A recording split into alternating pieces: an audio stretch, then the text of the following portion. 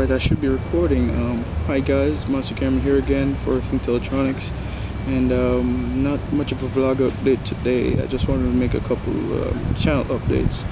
So last night I created a real elite video. It's a Zenotic. Me and Kevin were playing on a bunch of empty servers.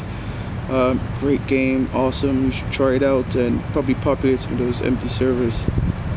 And also, the new update for Tomes of Mephistopheles 0.09 is out, so you can go pick that up via their eShop at COD in Action, or via Desura, although the Win32 binaries might give you issues. Although one of the developers said they would be recompiling and uploading the Win32 binaries to Desura, so by the time you pick it up, it probably should be fixed. But also, this leads me to a conclusion that I love darkplaces. Darkplaces is an open source fork of the Quake 1 engine, heavily enhanced and modified. It's awesome, and you probably saw the video Action Quake with darkplaces via the Epsilon pack.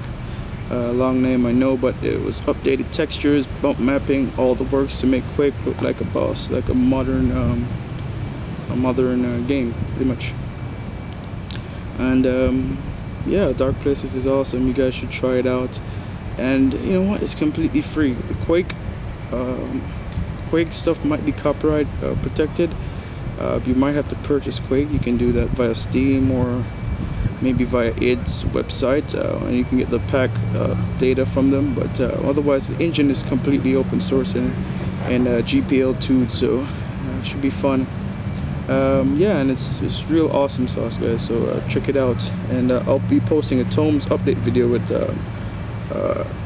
later today or tomorrow, so watch out for that, guys. So yeah, peace.